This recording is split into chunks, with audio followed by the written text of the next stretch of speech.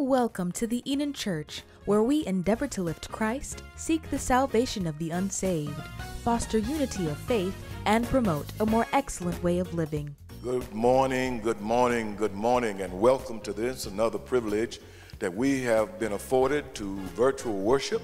I'm excited that God has blessed us with another Sunday morning. I'm thankful that He has kept us and that He has not left us. And so please, ladies and gentlemen, as God has not left us, please don't leave Him. Stay connected to the ministry. I want to ask you to remain in prayer for all those persons who are sick, shut in, bereaved, and those persons who are waiting to be healed and delivered. Most certainly, I want to give a special thanks to all of you who shared in giving me words of inspiration during the time of the grief and the transition of my cousin, 97-year-old Thomas James Stevens. We laid him to rest on Monday after the service on Saturday in Canton, Georgia, at the Georgia National Cemetery. So let me thank you. I ask that you continue to pray for Aunt Hattie and all of the other members of our family during this time. We also extend our prayers and our condolences to the Westlake principal. We extend it to the staff and the faculty. We extend to them the tragic passing of Principal Jamar Robinson and his wife, Anna Marie. We are praying for them, and we are in the process of connecting with them as we have been in contact to ensure that everything that we can possibly do as a ministry will be done to assist that family and that school during this time. They have two young sons that we are praying for. There's nothing like the love of a mother and a father, and I'm praying that God would position someone in the family, in their lives, that will care for them just as their mother and their father did. Principal Robinson was a permanent, really a good fixture, a powerful fixture of our community. He was really effective and transformational leader in the community and in the Fulton County school system. As I stated earlier, I have been in contact with some of the faculty members there and other parts of that particular juncture of school system to make sure that we can, whatever we can do to assist that family and to assist them during this time. If you are part of the Westlake family and you're in need of prayer, you can text 54244. You can text the number Enon Prayer, and you can receive moments of counseling and prayer during this particular time that we're under. I want to also say prayer and condolences are extended to our nation because we lost one of the world's greatest game show hosts, Alex Trebek, for Jeopardy. Most certainly, if during the time when he was on, my mother was living, she would always be watching Jeopardy, and I would be bored to death, but I had to sit there with mother and watch that. He passed away from pancreatic cancer, and we're praying for his family. On this past Wednesday, we had an opportunity to celebrate all the veterans. And so let me give a great big thanks again for your service and all of you who equate the part of the persons who have helped to maintain our freedom. I appreciate you, and I thank you so very much. Next week, we will provide information in reference to our virtual holiday services in terms of what we will be doing for the holidays coming up. And we will give you detail and outline relative to youth Bible study and pastors Bible study. We have not taken a break during this season because we know in a time like this, if we need anything else, we need the Word of God to stay on the forefront. And we'll just tell you what we're going to do during our next week broadcast. And so as a reminder, we're still in the middle of the pandemic. So let me admonish and remind you, even though there has not been somewhat of an issuance of a law or a mandate for masks, let me ask you, sweet people, please, ladies and gentlemen, continue to wear your mask, practice social distancing as the numbers are surging. We are praying that we would stay safe so that when all of God's children get together, we will be counted in the number. And so I'm asking you, please, ma'am, please, sir, adhere to the guidelines that have been put in place to ensure for your safety and the safety and the well-being of others as well. As we are approaching Thanksgiving, I want to make sure that everyone under the connection of ministry here at the Enon Church and in our community as we participate in what Acts chapter 2 calls the Ujamar process. Want to make sure that all of us are in position and that all of us who are connected to the ministry will make sure that food is on the table. If you're in need of some kind of food to ensure that this holiday season will go in a place where you're not hungry, please text 54244 Enon Support, and we can help you in that regard. Also, let me say on November the 22nd, starting at noon on November 22nd, we will have a drive-through turkey giveaway while supplies last. While supplies last. Also, again, if you're in need of prayer, if you're in need of food, if you're in need of knowing at the conclusion of this worship service the plan of salvation for your life, you can text the keyword Enon Salvation, or you can text Enon Prayer, or you can text Enon Support. You can text those numbers or those keywords to Enon to 54244. Enon Support, Enon Prayer, or Enon Salvation. Also, you can use that number 54244 by texting the keyword Enon MG. Enon MG to give your tithe and offering. Enon Mobile Giving. Keep all of those words together. Keyword means don't separate. And so you can text that word to Enon MG 54244 to pay your tithe and offering. As we move and talk about tithe and offering, let me thank you for your continued support. Most certainly it has been going on 9 months now since we've been together, but you have kept us together even though we are apart. You made sure that all of our staff has been taken care of. We have not missed a beat, and it's because of your generosity that we're able to do that. If you would like to send your tithe to the ministry, 3550 Enon Road in Atlanta, Georgia, 30349. You may do so, or go onto the website. Go down to the giving online portion and pay your tithe and offering that way. I miss you so very much, but I can't wait until we get together. Now let me just reassure you of the fact that it's irrefutable that God somehow, some way is going to allow us to come back together and worship together in the beauty of holiness. I believe that. I'm trusting him for that, but let's make sure that we're letting God do it in God's time, because his time is better than time itself. I love you, and let's go into worship.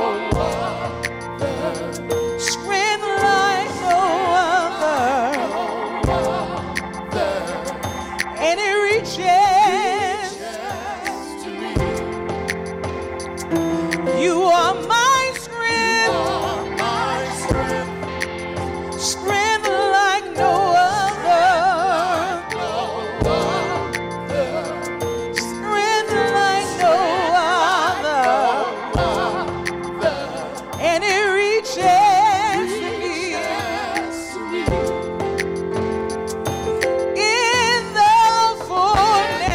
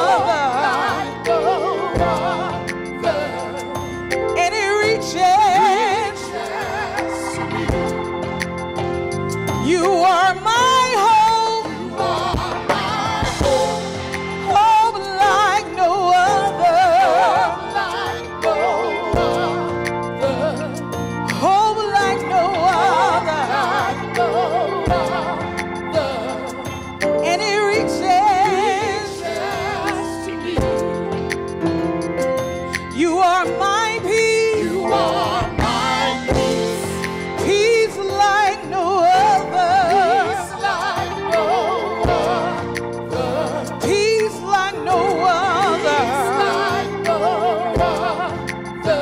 And it reaches to me. in the fullness of your grace. in your power. You lift me up. You lift me up.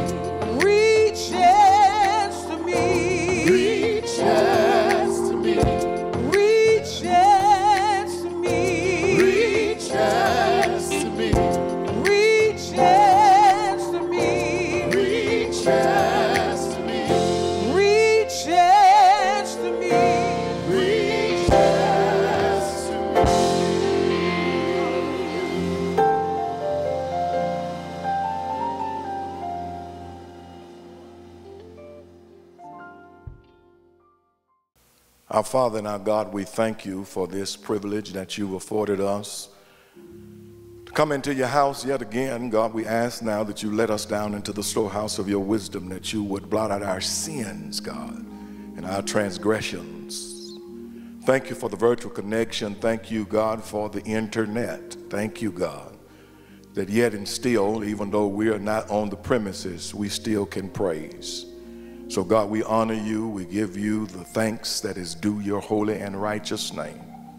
I ask, oh God, that you would bless this word.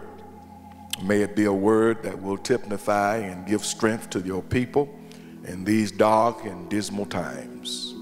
Blot out our sins and our transgressions. Let us hear clearly what you would have to say. Touch us individually, but bless us collectively. God, we thank you that we know through the preached gospel and your word that is always alive, moving in our lives, that we know we have everything we need through the total sufficiency of your Son, Jesus Christ. Bless now. God, I pray if there's someone who is connected to us who needs salvation, someone who needs a touch from you, that you would touch, that you would bring and yield salvation. All of you, God, fall on us now. And if somebody is saved as a result of the preached gospel, we don't want any credit ascribed to our name. We give all honor and glory to your holy and righteous name. In the name of Jesus, God, we thank you. In Jesus' name, amen. Amen. Wherever you are, whatever you're doing, stop and put those hands together and give God the praise that he so richly deserves. I want to see if I can go back down memory lane, down to a point where my mother used to sing a little song, and I think it went something like this. I need the Lord to guide me every day, oh, every day, as I travel long this narrow way.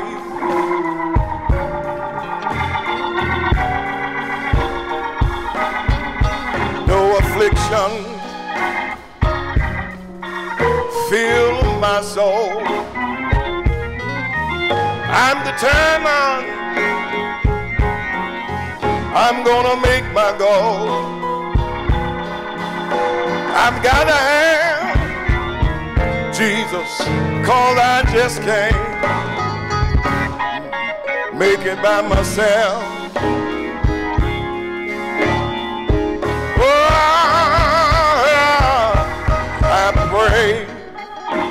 I pray, Lord, I pray, and I pray, I pray, and I pray, Lord, I pray, and I pray. Gotta have Jesus, 'cause I just can't make it by myself.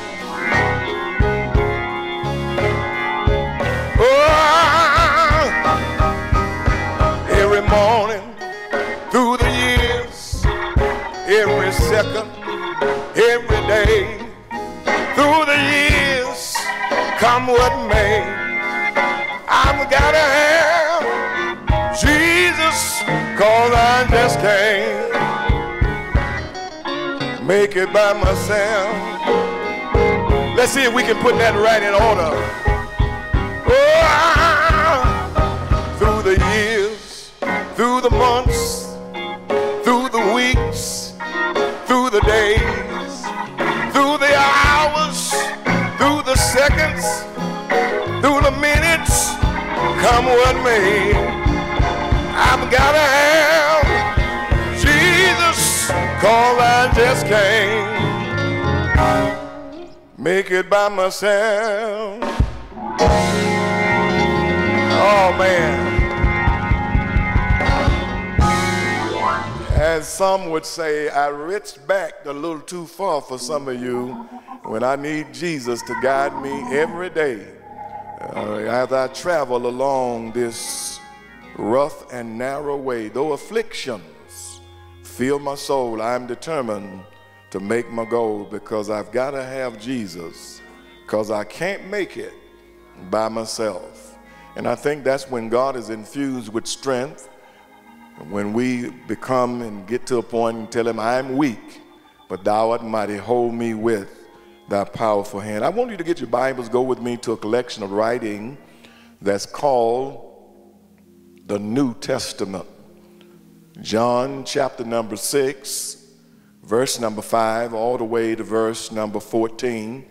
And I'm reading the New International Version of the Hebrew context of the Bible. It may differ from the one you hold, but in conglomeration it means the same. It'll get us to the same point. And I want to look at this. I have looked at this particular parabolic expression, but never from John 6. And I've discovered something very interesting in this particular soliloquy that will be beneficial for us. Right there in verse number 5, it says, when Jesus looked up and saw a great crowd coming toward him, he said to Philip, listen at that, he said to Philip, where shall we buy bread for these people to eat? And he asked this, only watch this, to test him, for he already had in mind what he was going to do. And Philip answered him, it would take more than a half-year wages to buy enough bread for each one to have a bite. And look at verse 8, and another of his disciples, Andrew, Simon Peter's brother, spoke up. Look at verse 9. Here's a boy with 5 small barley loaves and 2 small fish. But how far would that go among so many?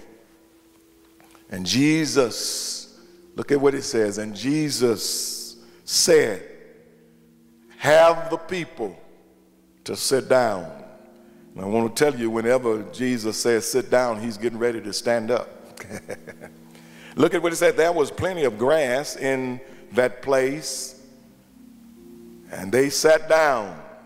So it was a Passover time, April somewhat about, and about 5,000 men were there. Watch that. Verse 11, and Jesus then took loaves, gave thanks, and distributed to those who were seated as much as they wanted.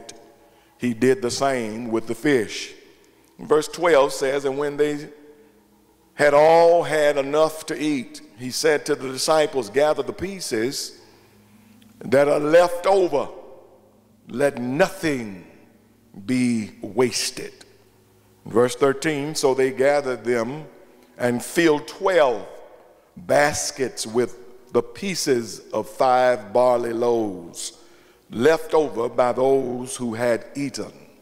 Verse 14, finality of our reading, says, and after the people saw the sign Jesus performed, they began to say, surely this is the prophet who is come into the world. The Lord and I want to take this text for just a few moments. God is more than enough.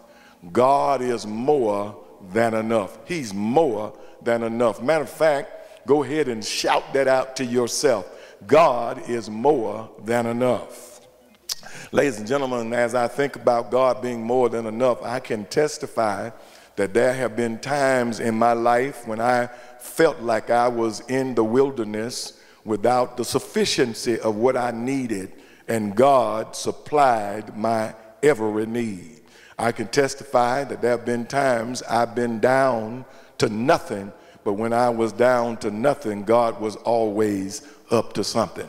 He keeps on making a way out of no way, and most certainly I'm sure you can testify the same, that you can look at the tale and the tapestry of your own life and discover that God keeps on giving us abundance even when we are in a dark, dismal place. Ladies and gentlemen, let me, as I move into this season of Thanksgiving, I wanted to share a word that seems always draw a picture or corral our hearts in the direction of appreciation and causes our mind to think so we can be thankful.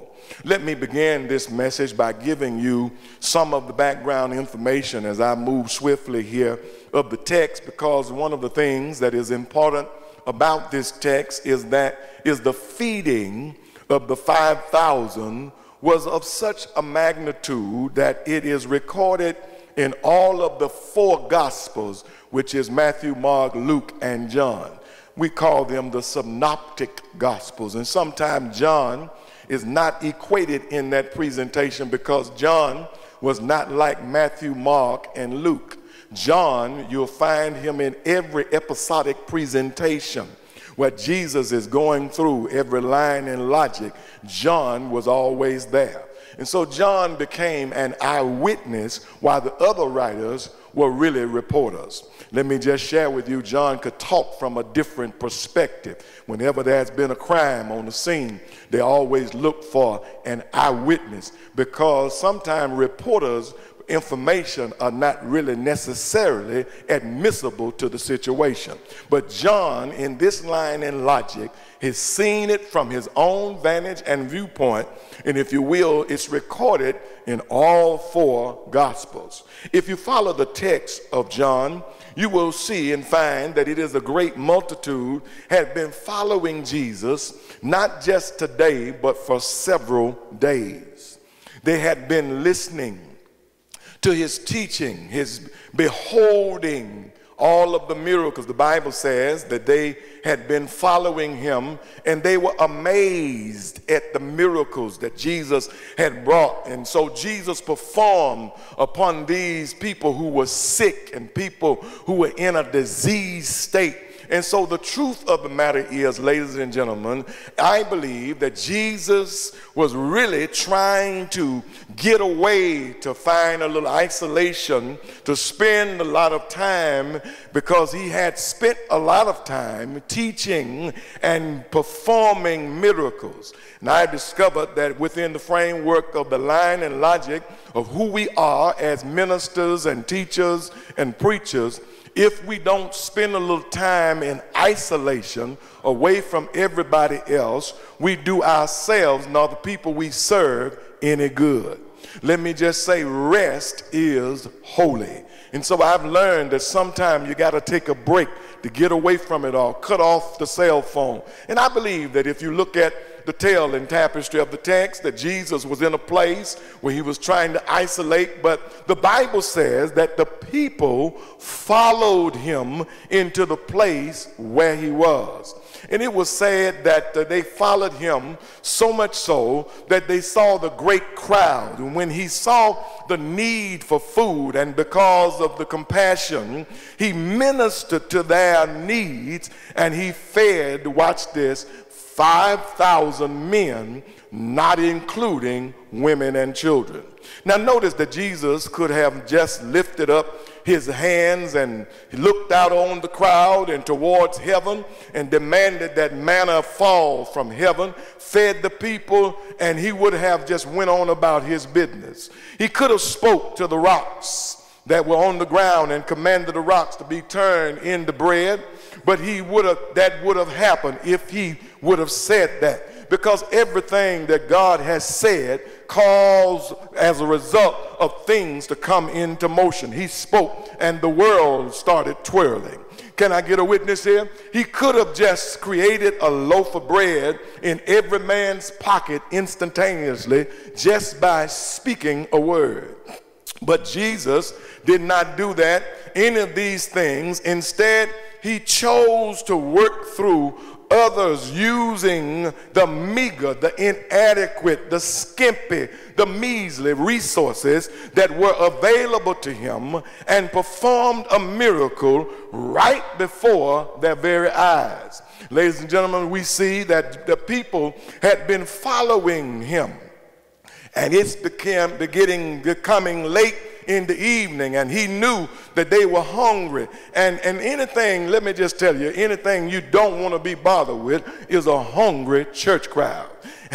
A hungry church crowd. We like to meet, greet, and eat. And so he wanted to make sure that they didn't leave him the same way that they had come. That was hungry.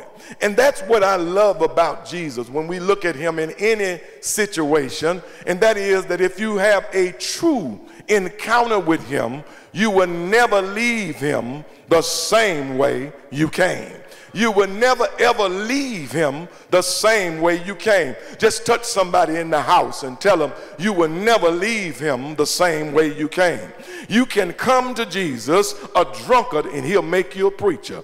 You can come to Jesus a homemonger and he'll make you a missionary. Can I just tell you the truth? You can come to him a drug pusher and leave out of there being a deacon. But you can't do this on your own. You can't come to Jesus and leave the same. You will never ever be the same. And one encounter with Jesus would change your entire life.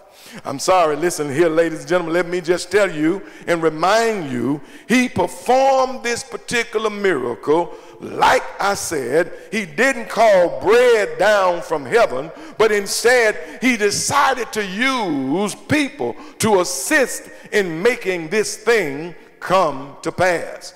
Because in order for Jesus to accompany his will here on earth and accomplish his will here on earth, he does it through people, places, and things. God will use people, places, and things to make sure that his mission comes to fruition. Whatever God is doing, he will do it through the enhancement of people, places, and things. God will sometimes cause people that you don't even know to bless you.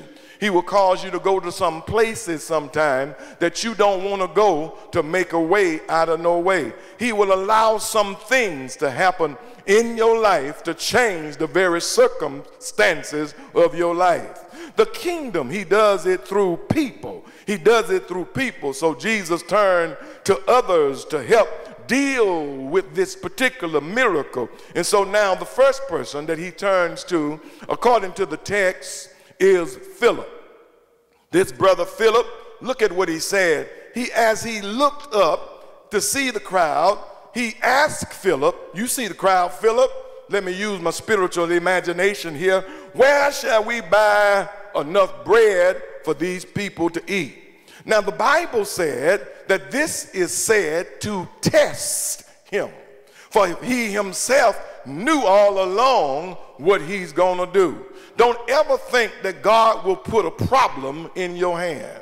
God already knows what he's going to do. Sometimes he tests us by inquiring to our mind to project our faith to a place it has never been. Now, if you read the Gospel of Mark, according to this particular account, or John also, you'll see that it says it was getting late in the evening.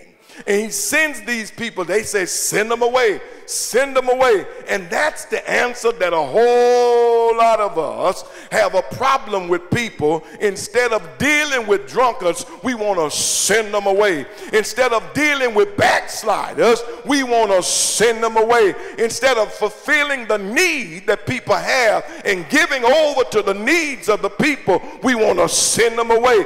Jesus asked Philip, where can we buy bread enough for these people to eat? Now the reason that Jesus asked the question of Philip is because if you do your research on this particular pericope here, Philip was from the area. So he called him because he was familiar with the circumference of the area, a small place. He was from that small place of Bethesda, which was in the area. And if there was anyone who knew where to go get food, it was Philip. So he asked Philip, hey man, listen, you're from this geographical location. Can you just tell me where I need to go so we can get the food for these people? Jesus asked Philip, where can we get enough food for these people to eat?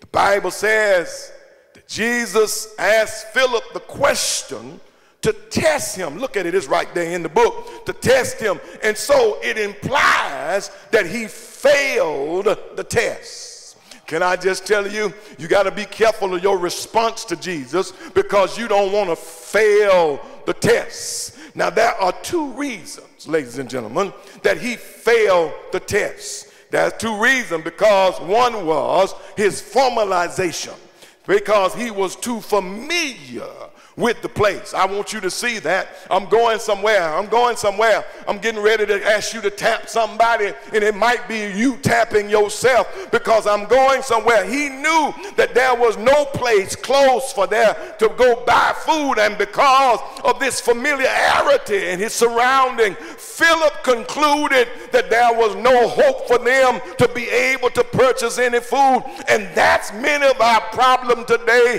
is that too many of us miss our blessings because we are too familiar with the arenas and areas of our surrounding. Some of you are too familiar, and if you're too familiar, you'll mess up your future based upon your past because you're too familiar. When God asks you, can this happen? You'll be too familiar. We are too familiar with the terrain. We're too familiar with dealing with the lack. We're too familiar with doing without, and we're too familiar with the past of what used to be. Can I just tell you, when you go to God and when God is traveling with you, don't go on what used to be. When you know God is with you, when you know God is taking you to a place that you've never been before, tell somebody in the house, don't go on what used to be. Don't on what used to be. We can't get too familiar with the way things are because God is forever changing some things. He's doing some new things in our life, because if we get stuck at the way things used to be, we will never get a chance to see the divine possibilities of God. We'll never get a chance to see the divine opportunities, because whenever we're stuck at what used to be, we're always looking behind us, trying to figure out what's coming, instead of looking in front of us, see what God is doing.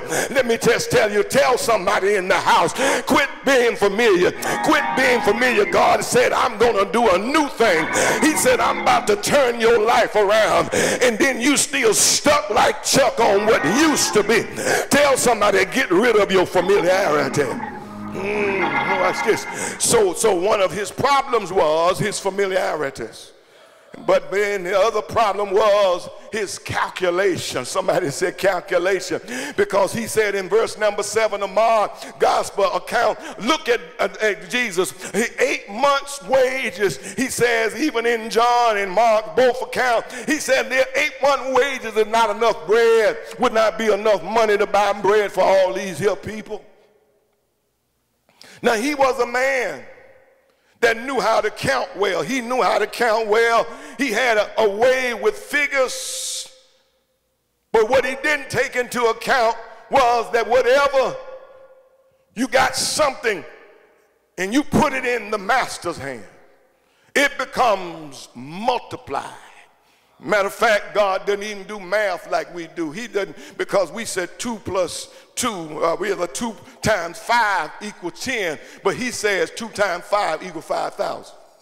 Not including women and children. We said 1 plus 1 plus 1 equals 3. He says 1 plus 1 plus 1 equals 1. God the Father, Son, and the Holy Ghost. Watch this. The earth is the Lord's, and the fullness thereof. If you were to give the earth a seed, watch this, it will produce a harvest. I'm trying to show you something. Watch. The earth is the Lord and the fullness thereof. If you give the earth a seed, it's going to produce a harvest. Watch this. You can always count how many seeds in an apple, but you can't never count how many apples are within a seed. I'm going to say that again. You can count how many apples or how many seeds in an apple, but you can't count how many apples are in a seed. Because you can plant watermelon seeds, and watermelons will run until they get tired. You can place your tithe and offering into the house in the hands of God, and he'll open a window, pour you out a blessing that you won't have room enough to receive. Oh, can I get a witness here? He'll pour you out a blessing you won't have. Tell somebody, he'll pour you out a blessing you won't have room enough. And unfortunately, nothing has changed. We just have a problem with calculation. He had begun to calculate that there were just too many people. But what he didn't calculate was when you put it in the master's hand. Matter of fact, go ahead and tell somebody, let's just put it in the master's hand. He'll multiply it. I ought to have a witness that God will multiply. He'll give you more than you're looking for. He'll open a door that no man can shut. And I'm convinced that too many churches, too many people are really caught up in not looking at the magnitude of what God can do. We're looking at the meager in our hands. The next person, if you look at the text that we see in the equation, is Andrew. We had something in the ministry here called Operation Andrew. That was when we start talking about friendelism and evangelism, because Operation Andrew was when you go out and get the disciples to come in. And Andrew, in verse number 8 and 9, the Bible says that one of his disciples, Simon Peter, brother, said to him that there's a lad here that has 2 fish. 5 by the load. But what is that among so many? This will not be sufficient enough. This will not be enough. But I come to tell you, when you put it in God's hand, he's more than enough. Watch this. Andrew found the solution. Watch this. We will give him a credit. He will get a little, we're going to grade Andrew on the curve since this is a test. Andrew found the solution to the problem. But he could not see how the problem could be solved. He found the solution. How many times we found the solution? Our solution is in Jesus, but we really won't give it over to him to solve the problem. We keep on fixing on it, kept on fixing on it, kept on fixing on it. Then nothing was happening, but you stop and wait on God and watch God work it out. You see, Andrew was one of those persons who was always finding people. And when he found Jesus, he went and found some other people and said, I found a man. Come over here and see a man who's giving sight to the blind. And so when he found this boy in this crowd, he said, Master, I found the boy. And he got 2 fish, 5, watch this, I'm getting ready to show you something here, barley loaves of bread. But what are they among so many? He failed the test because of his devaluation. His devaluation, he devalued what he had. He could not see that he had found a solution to the problem. So like the rest of the disciples, he failed to see the wealth of what was in his midst. And sometimes we cry with 2 rolls of bread under each arm. We don't really thank God for what we have. We keep begging with one hand instead of working with 2, because we don't see the value in our midst. They saw only 2 fish and some bread. So they devalued their worth because they left Christ out of the equation. How many times you left Christ out of the equation? Now remember, these are the same men that had seen Jesus. They ain't just start running with Jesus. They've been traveling with Jesus. And the quickest way for any vision to become devalued is that the master and the ones who working in ministry don't see the same view. Anytime you want the vision to be validated and become visible, the visionary and the volunteer got to have the same view.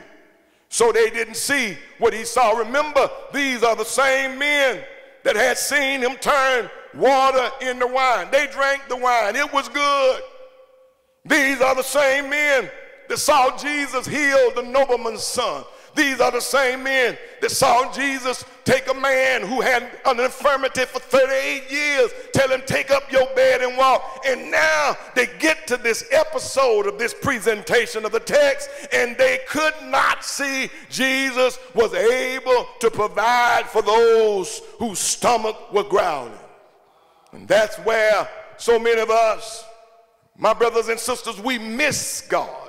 And you don't ever want to be on the premises and not collect on the promises. When you do that, you miss God. You have seen God make a way out of no way. You've seen God save people in your family that were from the streets. You have seen God change your people's attitude from being hateful to loving individuals. But the time a little opposition come along, we become dysfunctional, and because we become unraveled, we become unglued, we become disenchanted, disconnected, unstitched, uprooted, ununited, unknotted. And we all seen other miracles that he has done in life, but we can testify how good God has been. But time, we've got to deal with the confrontation of our current culture. We begin to panic and not see that God can make a way out of no way. Can I just tell you that God is more than enough? That's why so many of us are limited in our resources, because we have devalued what we have. You got to know that we serve a God that will bring us out. Look at Psalm 66. Look at verse 12. It says, you let me ride over our heads. You let men ride over our heads. We went through the fire and the water, but you brought us to a place of abundance. The God I serve will bring you out no matter what you go through. It can be fire, it can be a flood, but can I tell you, God will bring you out. Reach over and tell somebody in the house, or just shout it to yourself, God will bring you out. The God I serve will make you the head and not the tail. He'll make you the lender, not the borrower. He'll bring you out to be more than enough in the stages of your life, because my God is able to do exceedingly abundantly more than you can ask, think, or imagine. It doesn't matter what I'm going through, because I serve a God that can handle it. I serve a God that can heal it. I serve a God that can deliver it. I serve a God that can set you free. So even though I may go through some stuff in this season that we're in, I'm not going to act a fool. I'm not going to act crazy. I'm not going to throw up my hands, because even though I'm going through the fire, it's not going to burn me. Even though I may go through the flood, it's not going to overtake me, overflow me, because God, the God I serve, he's an able God. I need to ask you a question. Is there anybody watching me that know he's an able God? Is there anybody that know that God is able to do just what he said he would do? There's one more person that was here in this particular biblical exercise. Said that was, don't want to leave him out, because he was the one who was present, prepared, and willing to participate. Because you do know everybody that's present is not really present. Even though everybody is present, sometimes they're not prepared, and then they're not willing to participate. I don't know his name, but the Bible calls him a lad. I don't know where he comes from, don't know anything about his family, but when I tried to research, and I don't even know his pedigree, his lineage, his bloodline, his ancestry, and I don't even know anything about his history. But there's something I do know about this boy based upon the text, because the text says he has 2 fish. First of all, he was impoverished. How do you know that, Pastor? Good question. Glad you asked. Because John says that his lunch was composed of something to let me know he was impoverished. Because it says he had barley bread, which is the cheapest bread you can buy. And as a matter of fact, barley bread was held in contempt for by those who were poor, those who were the very fact brought barley bread with mint. He was a young man of poor mega means, which means that he came from a poor family. He didn't have much, but the Lord had been good to him. Not only was he poor, but he was also, according to the text, because they couldn't get to him until there's a need that arises, he was insignificant. All of his people of the crowd, this boy was the most insignificant. Watch the text. Because he was poor, insignificant, but yet he did something to set himself apart from everybody else that was in the crowd. He gave his lunch to Jesus, gave his lunch to the Lord. Now this lunch that he had was insufficient, as the boy was insignificant. But the point is that this insufficiency became sufficient and significant when you placed it in the master's hand. And as long as the lunch stayed in the boy's hand, it was insignificant.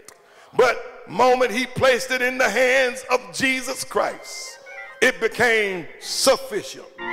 Oh, that's some major stuff going on in that text, because you might be impoverished, Others might think you're insignificant and insufficient, but you might have some problems, that you might have some tales and some issues. You might have some troubles, but when you place all of those things in the master's hand, you become sufficient. Paul said, who is sufficient to handle all of these things? It was the same Paul that came back later and said, God's grace is sufficient. You may not be noticed by others, but really doesn't matter how long you've been in the back room, because God can bring you to the front room. And believe me when I tell you that God knows all about it. He knows your name. He knows your address. He knows your age. He knows your downrisings and your uprisings too. He knows your sickness. He knows every strand of hairs on your head. God knows who you are. And there's one important thing that I need you to know here that is throughout the Bible, biblical history. God has always used and done miracles with things that seem insufficient. What is more insufficient than dust? Matter of fact, you never seen a sign that says dust for sale. But guess what? What's more insufficient than dust? You really can't do nothing with dust but dust it up. But look at what God did with dust. He formed man from the dust, breathed into man's nostrils the breath of life, and we became a living soul.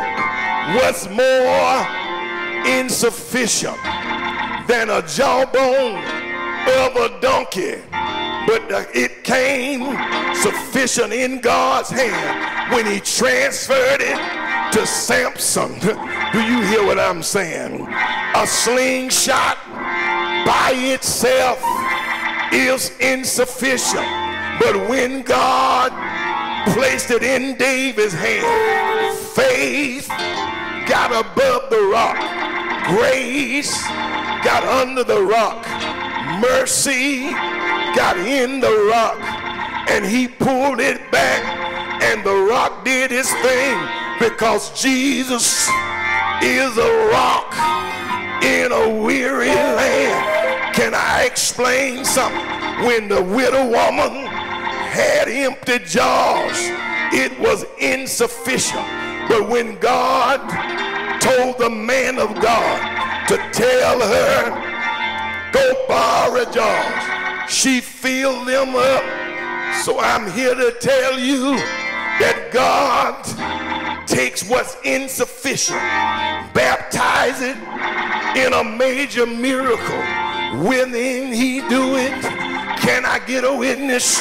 You might be looking a little lightness. You might be looking a little tired. But can I tell you, one look at Jesus will make you great again. Can I get a witness? You might be a little mad, but God will make you meek and humble. You might be looking at your disposition, but God is looking at your reposition. Do you hear what I'm saying?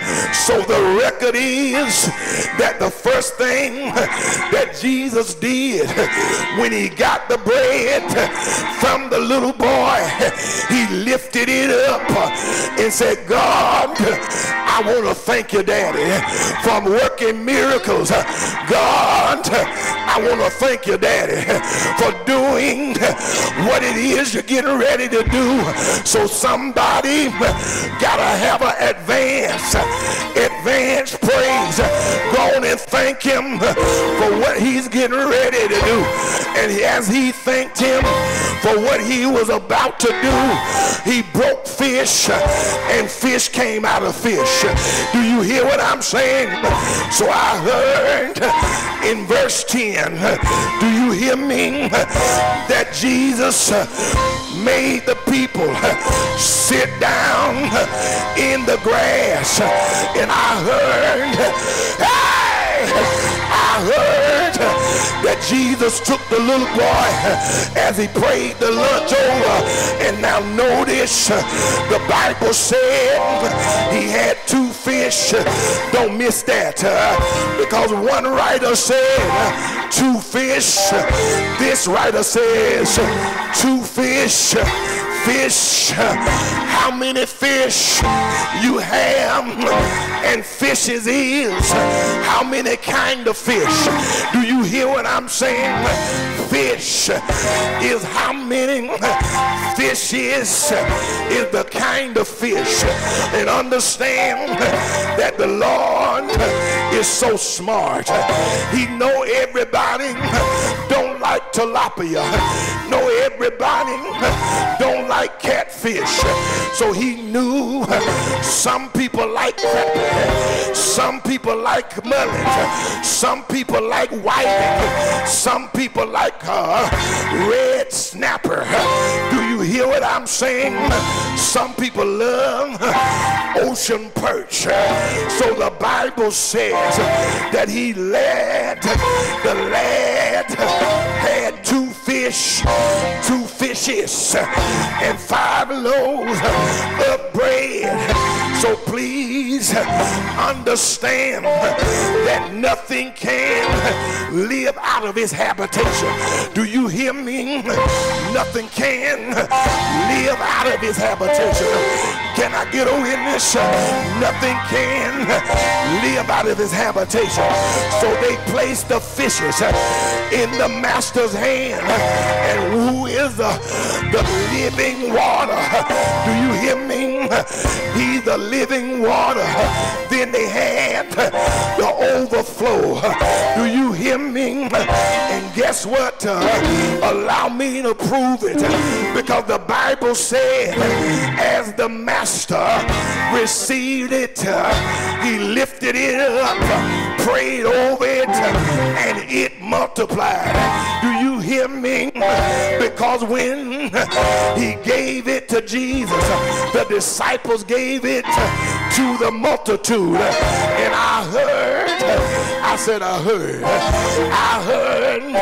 that he fed 5,000, not including women and children. I heard that when Jesus got through, they took up 12 baskets of food, because he told them to gather up the fragments so that nothing will be lost. 12 baskets full of fragments. Do you hear me?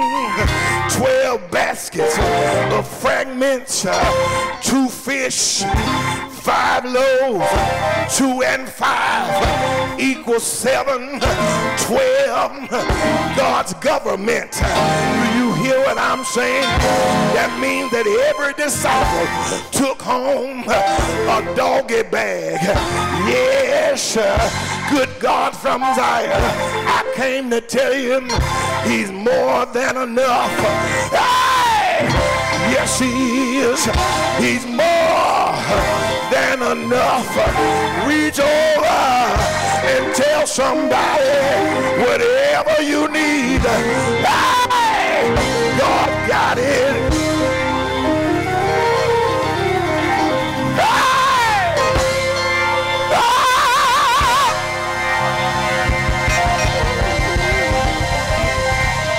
Because he's just that kind of God. While you're trying to figure it out, God has already worked it out. While you're trying to make a way, I want to have somebody that will testify. He's already made a way.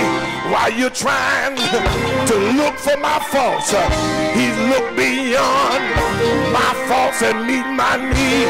While you're standing around with your head bowed down, he's telling you, lift up your head, all ye gates, and be ye lifted up, ye everlasting doors, and then the King of glory shall come in.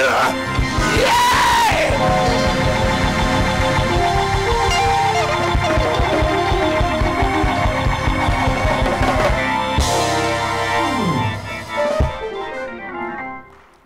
Who is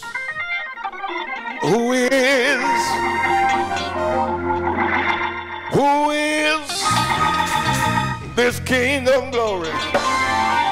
The Lord, strong and mighty. The Lord, mighty in battle. He is an all-sufficient God. He's a way maker. He supplies all of our needs.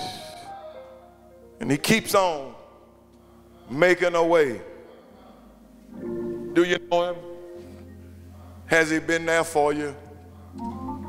I want you to know today, God is more than enough. Tell somebody he'll be right there. I know that Christ is sufficient because of his background. He's got a background. Nature is his workshop. The sky is his resume. The universe is his calling card. And he's an awesome God. And he knows what you need. Don't worry about your situation. God is in full control. Don't worry about your finances, because God has all the money in the world. But you got to know the secret. And the secret is that you got to put it in the master's hand. When you put it in the master's hand, he'll change things. Because every time I put anything in his hand, he'll turn it right around and bless it. Because he's a way maker. He's a heart fixer, a mind regulator. Do you know him? Do you know him? God will always be more than enough. God bless you today.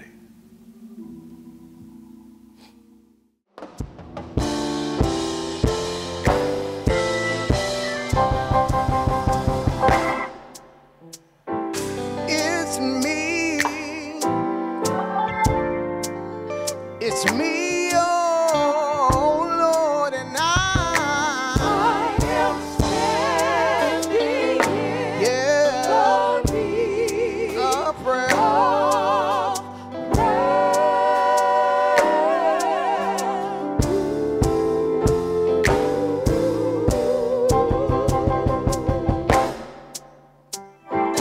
It's me. It's me, oh Lord, and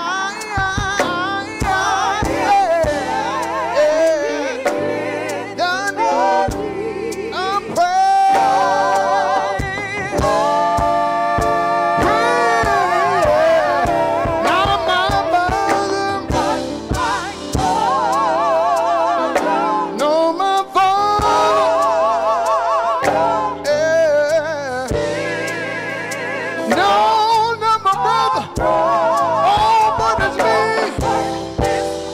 Yeah. It is me.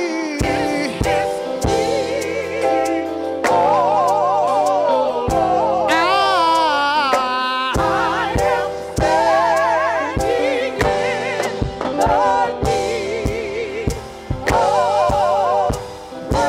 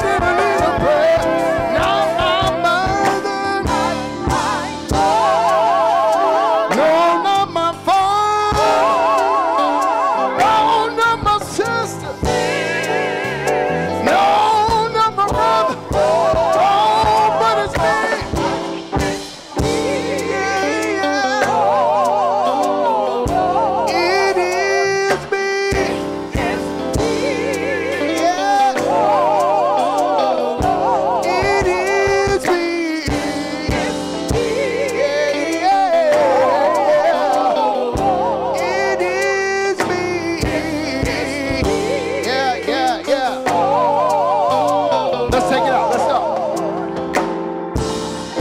It's on the way.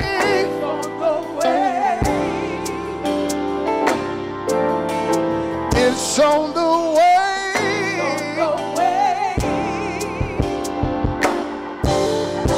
It's on the way. Yeah, yeah. Say it's on the way. Feel that again. Do it one more time. Say already here. Already here. Yeah, yeah, yeah, yeah. Say already here. Already here. Now say it like you're sanctified. Grab it one time. Say already here. Already here. Yeah, yeah, yeah. Already here. Already here. It is me.